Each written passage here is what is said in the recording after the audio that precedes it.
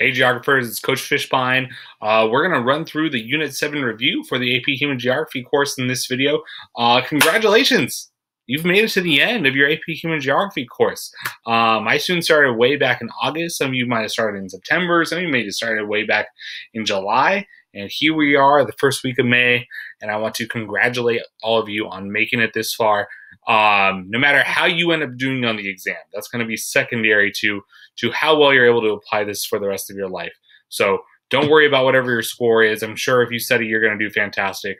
But the idea here is not that you're just going to take a test and forget all this stuff, because this stuff is interesting and useful to use as a citizen of the world. So let's get into it with our last unit, okay? Unit 7 is all about industrial and economic development. And one of the things that I love about Unit 7 is that there's a lot of review in this unit, right? We've been talking about the Industrial Revolution here ever since Unit 2 when we talked about the demographic transition model. The Industrial Revolution was critical to the not the success, but to like the effects that we see in the demographic transition. Okay, because remember, way back in stage 1, and remember, no countries are really in stage 1 anymore. But we were living in a very cruel world, right, where there was high birth rates and high death rates. Right, it was pretty likely that that you were going to get sick of some awful disease and maybe not make it all the way till adulthood. So because of that, families wanted to have a lot of children so that there would be a chance that those young people would make it to adulthood and they could have helpers to work on their farms, right? Because at this point, many of the people who are living in the world are living in an agricultural rural setting, okay? And industrialization changes all of that, right? We start to see people moving away from those rural settings. They're not as necessary in those settings because of the agricultural revolution, and they move to cities to find jobs in more industrial settings, all right? Because of that, and well, actually before that, because of better sanitation, better healthcare, medicine, we start to see these death rates fall. And then the birth rates also start to chase that down because we don't need as many people to work farms anymore, okay? But in stage 2 and stage 3, we see a very large increase of the world population. You see that with this blue line right over here. Okay, so the Industrial Revolution, and I'll flash back to those photos right over here. This comes in around stage 2 and stage 3 of the demographic transition. All right, we're seeing a lot more people in our world.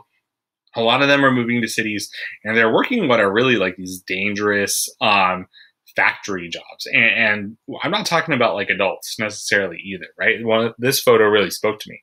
You can kind of see how young these young gentlemen, these boys are. Coming out of these factories in the 18th, 19th century. Okay, all right. So let's talk more about some impacts of industrialization. Okay, over here on the left, you can see a social pyramid, right? There was a middle class before the Industrial Revolution, but it wasn't as big or influential as the middle class that we see after the Industrial Revolution, and especially the Industrial Revolution that we see in the world today. Okay, before we had like a nobility and basically a peasant class, but industrialization, that's a tongue twister. Industrialization really creates this strong middle class, okay?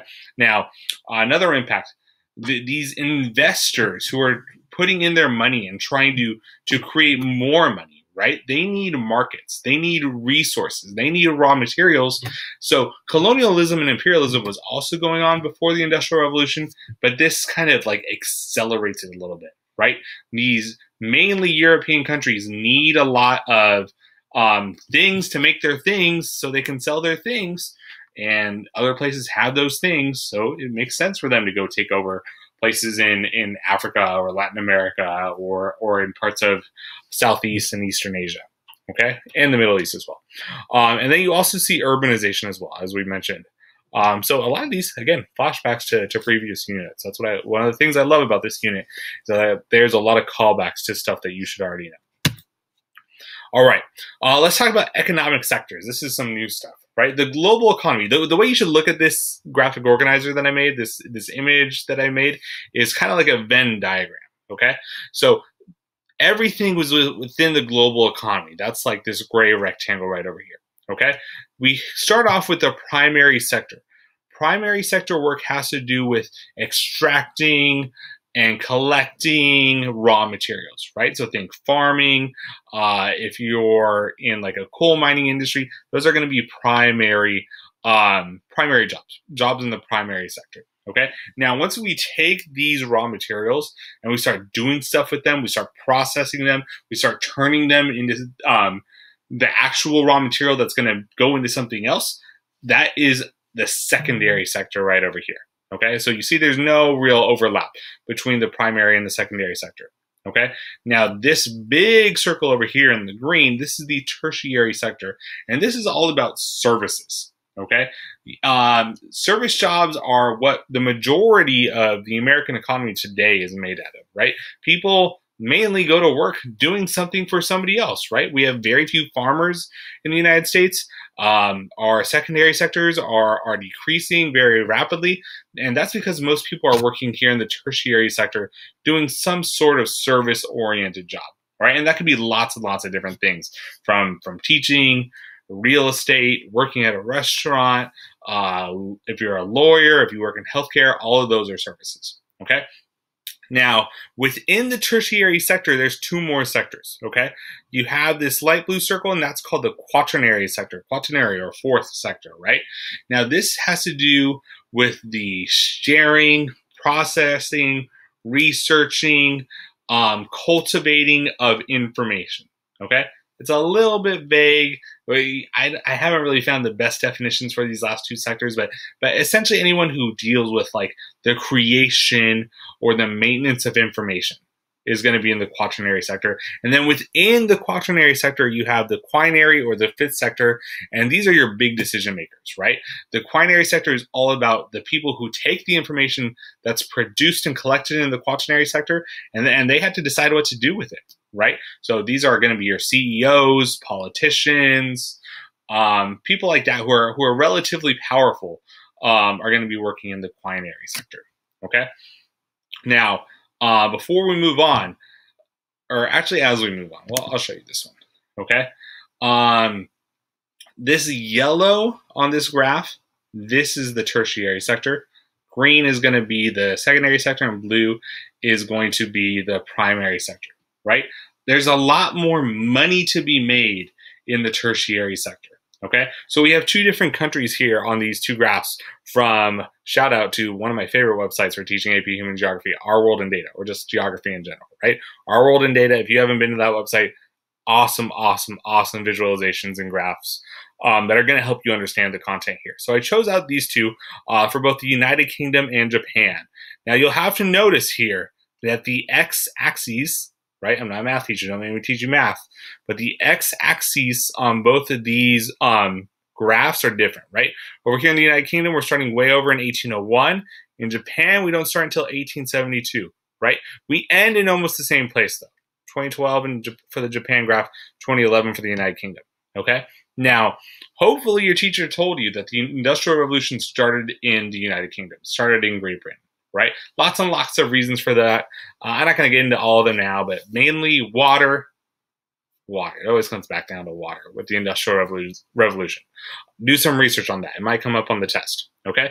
Anyway, the United Kingdom, the very first country to industrialize, right? So you can see that their blue sector right here, the agricultural sector, the primary sector, it's a very small percentage of their employment, even way back in 1801. Maybe like, what, 30% right there? In Japan, when we start here in this graph in 1872, it's over 80%, okay? But you can see for both of these countries, this primary sector falls fairly rapidly through the ensuing decades and centuries, right? The manufacturing sector, that secondary sector, it becomes very big and then starts to slow a little bit. And you're starting to see more of that slowing in the modern world today. And then your tertiary sector just takes off in both of these places. All right. Like I mentioned before, there's money to be made in this tertiary sector. But this is kind of like almost like a sector transition is how I would kind of call it. So that's not like an academic word. That's something I'm inventing. But you're starting to see these countries go through this industrial sector transition as well, where they're moving away from the primary sector and towards the tertiary sector. And I think these two graphs show that very well. Okay. Now, obviously, the United Kingdom did it first. They're the first country to industrialize. Japan didn't really get into it until the 20th century. Some countries aren't even there yet, right? Unfortunately, our World in Data only has like a dozen countries for this graph. But if you were to look at some of your sub-Saharan African countries, some of the smaller countries, some Eastern countries, like East Asian countries, they're not quite here yet. Hopefully, they'll get here in the next few decades. But this doesn't apply to everybody because not every country is done with this transition yet. Okay, all right. Let's talk about break a bulk point. Right, a lot of this unit has to do with our stuff and where our stuff is coming from. And one of the places in the economic landscape that makes that possible is this break of bulk point. Okay, so this is the port of Seattle. Seattle, amazing city, probably my second favorite American city after San Diego. And they've got one of the busier ports in all of the Western United States. And you can see the port here. You see these containers, right? When you order stuff on Amazon, it usually like gets shipped across the world somehow on one of these container ships, and then it gets unloaded by the cranes and then broken down, right? Like somebody's going to go in here and open up the container and break down all the bulk, right? That's what a break of bulk point is. Okay. All right. Let's talk about least cost theory. Least cost theory here. This is Alfred Weber. I don't know why he didn't get the shout out in the course and exam description, but he's our guy here for least cost theory. Okay. Now, just disclaimer before I get into this, I'm gonna oversimplify a lot here. Okay, a lot. All right, be ready, but we're oversimplifying. Okay. Now, least cost theory is all about deciding where your factory is going to be. Okay. That's what this icon is. It's a little factory. And in this situation, we're going to assume that I am going to be making books. Okay? I'm making books. And we're going to, again, oversimplify and say that there's only two things that need to go in the book, right? The paper, which we get from wood, from a forest, and the ink that we can print the words with, right? And we're just going to assume for a second, again, oversimplifying, we're going to assume that I get my ink from octopuses, right? Don't go reach for your nearest book and assume that there's octopus ink in there. There's probably not. I'd be surprised if there was. But let's just go with this analogy right here. Okay? Now, the factory is going to be where I take the wood, turn it into paper, and I take the octopus ink and I get it onto the pages, and I have my book, right? Now, this is what is going to be, this situation is going to be called bulk gaining, okay? Because believe it or not, in this situation, like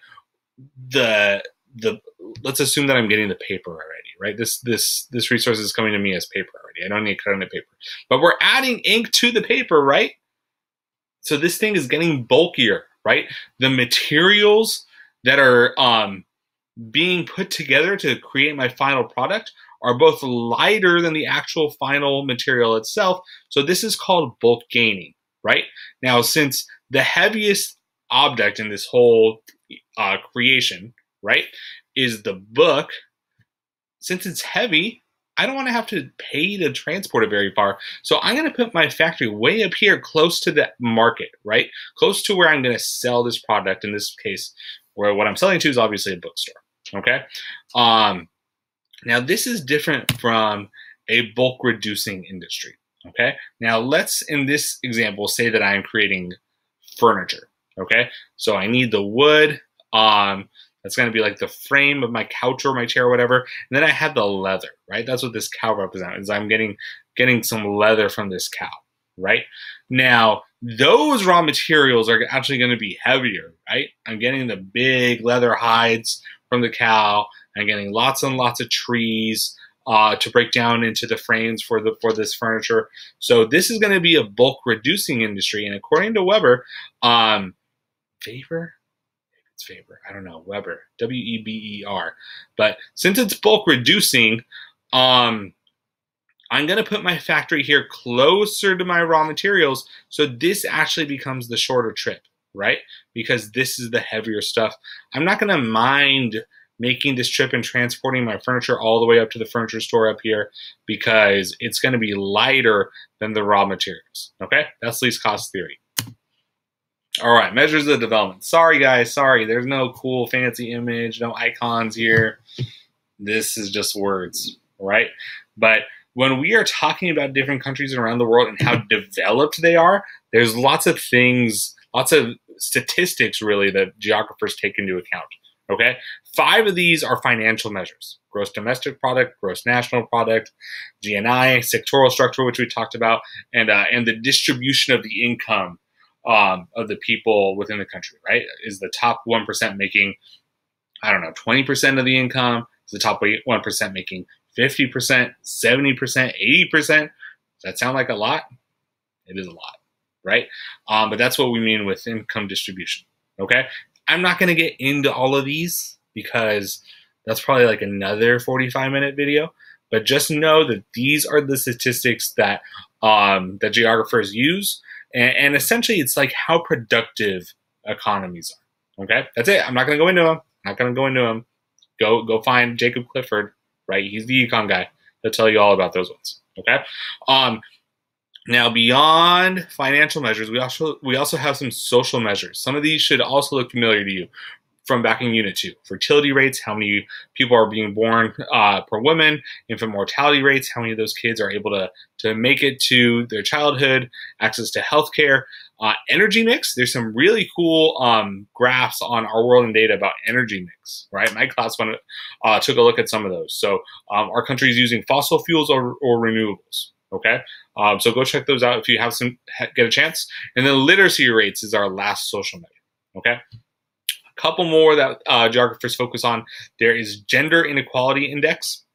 It is what it sounds like, right? How equal are women to men in that particular country. And then human development index is kind of like our composite, right? It takes a lot of these other measures and puts them all into like a single number. And I believe the closer you are to 1 is where you want to be, right? The closer to 1 means you're more developed. The closer to 0, the less developed you are. Okay, so essentially, what I think the most important thing for you to know is that these are the statistics that geographers use when they want to really measure how developed a country is. Is it very far along in the demographic transition? Is it making a lot of money, like a United States or like a Japan or like a Germany? Or is it kind of like on the way there, like a Mexico or an India? Or is it like kind of very far behind, like I don't know, like maybe like Ethiopia, Somalia, Cambodia? Just kind of guessing on those ones. Sorry. All right, women and development. Okay, now this is kind of a callback to Unit 3 right here. But what I think you should know for women in development is that gender roles and the expectations that we have of women plays a very large role in how developed a country is. Right? If women are expected to be caretakers and mothers, and that's about it, that's not going to be very good for a country's development. Right? If they're able to move into a more industrial job, or even better, like a tertiary sector job, then in the long run, that's going to be better for a country because the way I think about it is that every person is kind of like a little economic engine, right? And if you're relegating women to just being a mom and a caretaker, not that there's anything wrong with that, right? I love my mom. I love my wife. They do a great job of being a mom and a caretaker, but there's so much more potential there that our previous societies never tapped into. And I'm glad to see that in our modern world, our gender roles are changing so that we can allow women to be more economically, to tap into that economic potential and really like that like life actualization potential, right? We don't want them just in the house anymore. We want them to live just as rich and diverse of a life as men do, right? All right. Now, one of the things that stands in the way of this is the gender pay gap. All right, we got this chart over here that shows us where the gender pay gap is the widest, and take a look. These are all pretty developed countries, right? 36.7% in that South Korea measure right there. That's huge, right? So that again, if all people are little economic engines, then that is really standing in the way of half of our economic engines, right? So the gender pay gap is one obstacle. The other one is unemployment. Not in every place in the world do a lot of women actually participate in the labor force. All right, you see the brown colors down over here. Those are countries where females are much less likely to be employed. And really, like what stands out to me is that no country is really very close to 100% over here. Okay, I was actually kind of surprised by again this graph this map actually from Our World in Data. Okay. Now, one of the things that makes that like tries to kind of bridge the gaps here. See what I did there? Are microloans, and Kiva is an example of a firm that hands out microloans to women. So that it's not like a big loan, but it's just something to get them on their feet, get them started, maybe help them start their own business, so that they can tap into that economic potential that we've been talking about. Okay. All right. Halfway done. Let's get to some theorists. All right. Rostow. Rostow is one of the guys who got the shout out in the CED. I don't know Rostow. Did you do the Rostow Cup? I want to do that for the first time next year. I get a chance to do it this year. But you should know these stages of economic growth, right? Remember that like economic, like that sectoral transition I was talking about? Like this is what Rostow has essentially done is he's laid it all out for us in stages, right? So imagine these countries at the very beginning of that economic sectoral transition. They're over here in stage 1, stage 2, stage 3. They get to that takeoff stage. Now they're industrializing. And then stage 4 and stage 5 is when they're making that switch over to that tertiary sector. And now they're really making some money. Okay, so Rostow's stages of economic growth, make sure you know them. I don't think you need to really know the titles of them, but you should know like kind of the difference between these stages. All right, Wallerstein. Some of them are going to say, some of your teachers are probably saying Wallerstein, but I don't know. I was taught very little German as a young Californian dude, but I was always told my last name is Fishbein, like that you take the second vowel in that little chunk of the word right there. So I think it's Wallerstein, not Wallerstein, Wallerstein. But I don't know. I could be wrong. We'll have to ask him, but I don't think we can because I think he passed away a few years ago. But what Wallerstein has is world systems theory. Okay.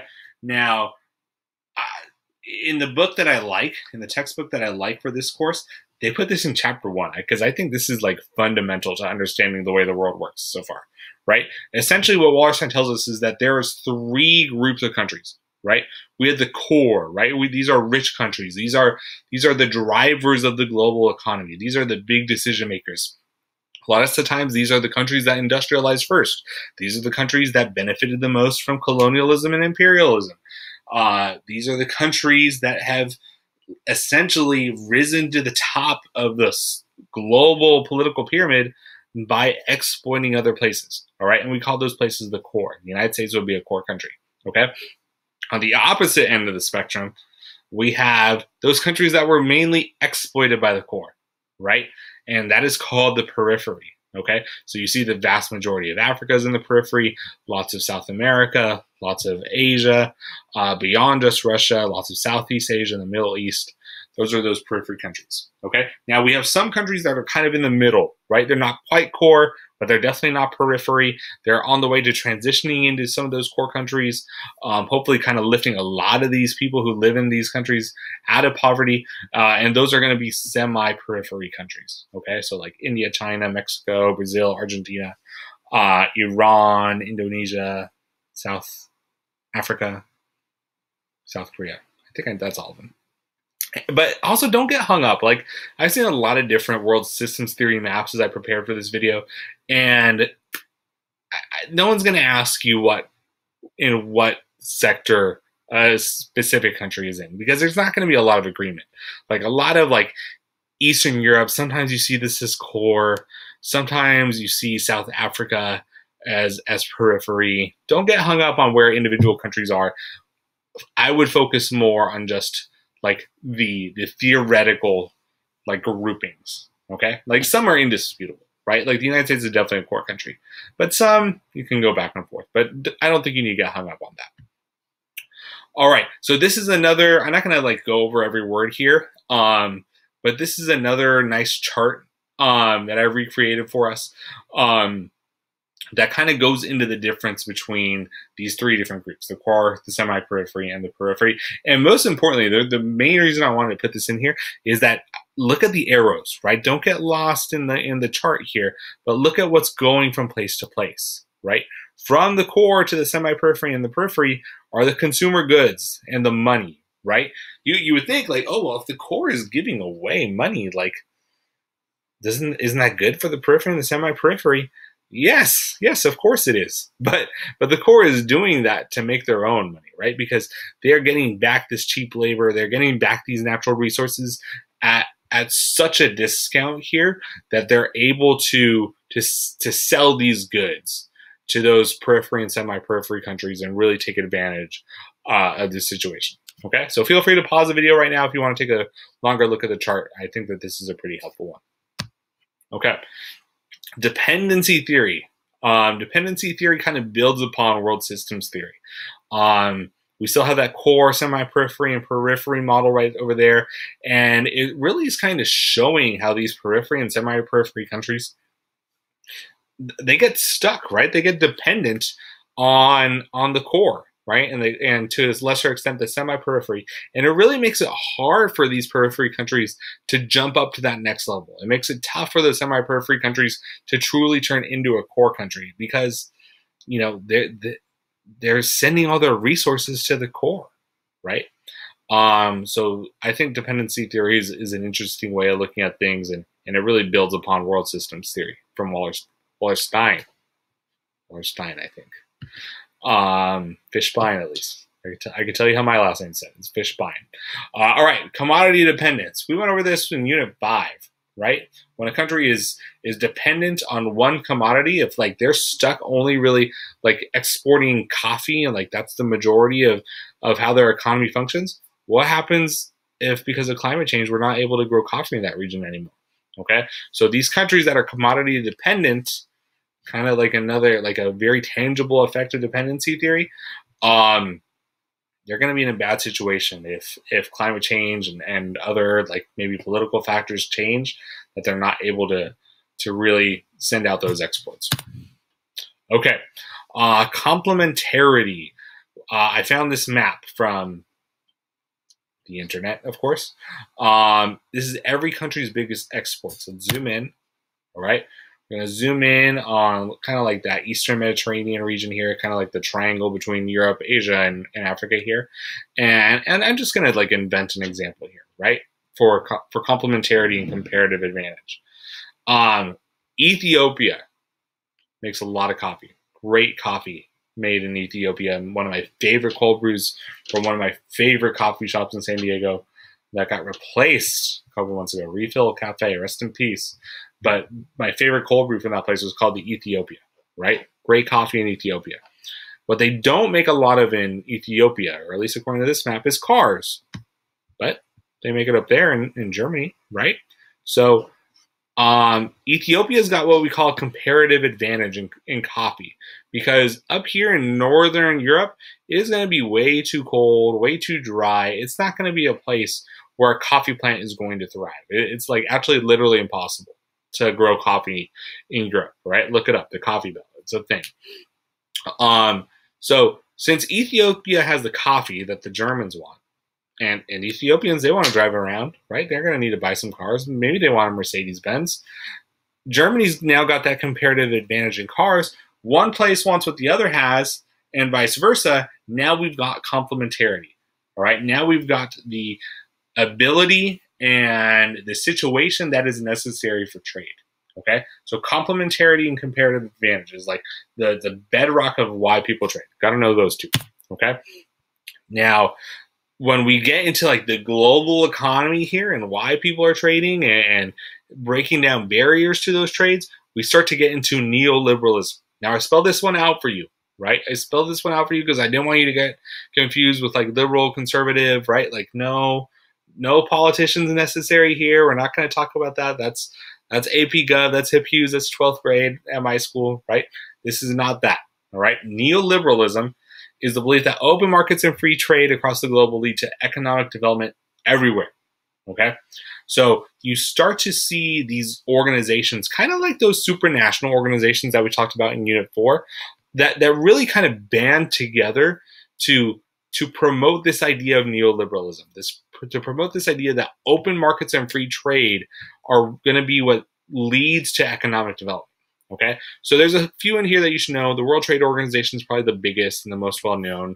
Nearly every country is in the World Trade Organization. USMCA, that's like the updated version of NAFTA, like NAFTA 2.0 stands for the US-Mexico-Canada Agreement. Mercosur stands for the Mercado Común del Sur of South America. We have ECOWAS, the Economic Coalition of West African States. European Union is one. ASEAN is one. And then the OPEC is a little unique because it is focusing just on one commodity only, just oil, okay, petroleum. All the other ones are going to kind of band together to make trade for lots of commodities possible, but OPEC just concerns itself with the oil, okay? Now, what a lot of those organizations do is work hard to try to break down and convince governments to not have tariffs, okay?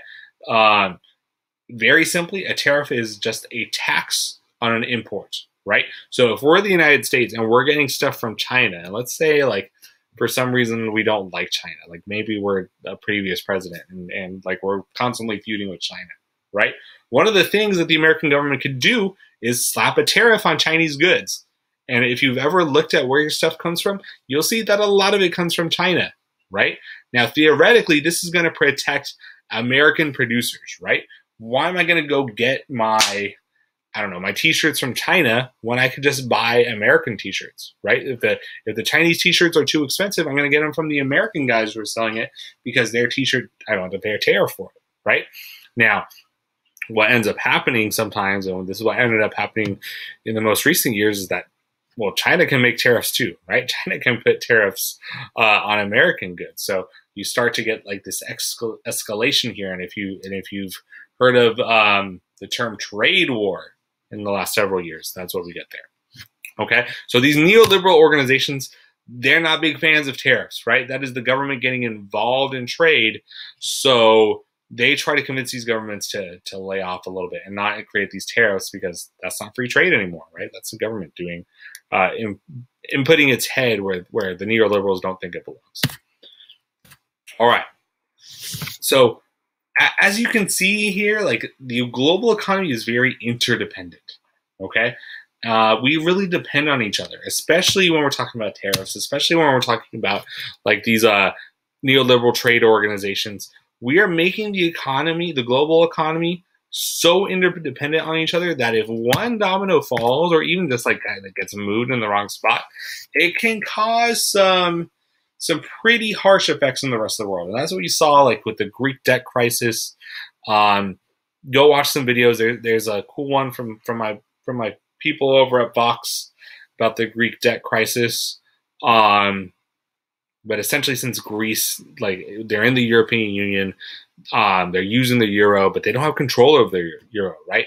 None of these states in Europe have control over the euro. So Greece needed to print its own money, essentially, but they didn't have that power. But it wouldn't have made any sense for like a Germany or France to print more money. It would have just devalued their currency. They weren't in economic trouble. So Greek debt crisis, look it up. That'll be a good example for you for on an FRQ if it comes up. Okay, and then you have the IMF, the International Monetary Fund, and all these other like really high-powered banks, both here in the United States and in other countries, that make lending possible, right? And it really just is another example of interdependence amongst the world economy. Okay, all right, more interdependence here, right? Why are all of our jobs here in the United States going to other places, especially places like India, Bangladesh, Vietnam, China? It's because of outsourcing and economic restructuring, okay? So economic restructuring, like think about the structure of the economy, right? We used to have manufacturing jobs here in the United States. We used to have lots of like basic service sector jobs, like call sectors here in the United States. But these American companies have figured out, why am I going to hire an American for like $15, $16, $17 an hour when I could go hire a person overseas who already knows English and pay them maybe, I don't know, $2, $3 an hour? What's going to make more economic sense for them? Okay, so you're seeing a lot of these jobs, especially in the manufacturing industry, especially like basic service sector jobs, going from more developed countries to less developed countries. Okay, so that is going to be economic restructuring. Next, we got manufacturing zones. Okay, there's a few that you got to know. Sorry, I forgot to put the words on here. But we get special economic zones, like in Shenzhen, and special economic zone is a very like umbrella term. Lots of stuff can happen in a special economic zone, but very basically, it means that the rules of trade are different in that zone, in that part of that country, than in the rest of the country. Right? China is very famous for using special economic zones because they only want free trade essentially in these special economic zones. They kind of want to, you know, make sure that they're controlling what's going on in the rest of China, but they want to make their money too. So they create these special economic zones in places like Shenzhen where they're able to really like profit off of the global economy like that. What else we got? We got export processing zones like these down over here. In Rio de Janeiro, and we also have. Hold on, we're gonna have to pause here. Export processing zones.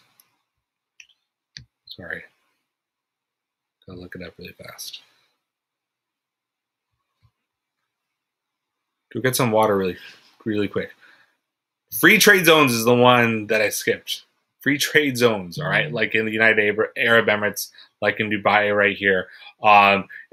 Basically, they're really close to airports, or other places where travel is going to happen, so that travelers a lot of the time can do their business, can get their products without having to pay the taxes and tariffs that are common in other parts of the country. All right, economies of scale. So the next several slides are about things that are like going to change our economic landscape here. Okay. Now, my previous job before I was a teacher, this is several years ago at this point, I used to work at a restaurant. I wore a lot of different hats at this restaurant, but one of the things that I had to do on Fridays in the morning is I would make the root beer at this restaurant. Okay. Now, the root beer was only 2 ingredients here, right? It was root beer syrup and water. And I would have to dump the little bit of syrup and a whole bunch of water in like one of these root beer tanks right here. And that took advantage of economy of scale, right? Because it made it so that the restaurant could, for a very cheap price, make a lot of root beer, right? Now, you could just kind of like put the water and the syrup together in a cup and, you know, brew it together really fast and you got root beer, right? But since we have the tank, the big humongous tank that brews it together for us, well, we only have to buy one of those, right? We only have to buy one tank and then we can add in all the syrup and all the water that we want and make as much root beer as we want, all right? So this idea that it's cheaper to make a second and a third and a fourth and so on of a commodity, that is economy of scale, okay? And this basic idea leads to Fordism, right? Fordism, named after Henry Ford. This is very traditional industrial jobs, right? Everybody's doing one thing. Lots of times you have this assembly line structure, okay? That would be Fordism. But we don't really do things like this anymore, right? Because now we have much more advanced technology and we're able to take advantage of post-Fordism, right? It's not dudes and you know, actual people making our cars anymore. A lot of it is done by these very intense looking machines that I couldn't even like begin to tell you about. All right, multiplier effects is the next topic we got to get to. Okay, multiplier effects is it's a pretty positive idea here. Let's take a firm like Nike. Do you like Nike? I love Nike. Lots of Nike stuff in my closet. When Nike goes abroad, when they leave the United States and open up a factory in a place like Vietnam, like what you see here, the idea is that their investment into Ho Chi Minh City, which is where this factory is, their investment is going to get multiplied in the local economy several times over, ideally, okay? Because not only are they hiring these people in another country, but now these people who are getting hired, they have disposable income. They want to spend that. They had to go to lunch. They want to go buy a house. They want to go send their kids to college.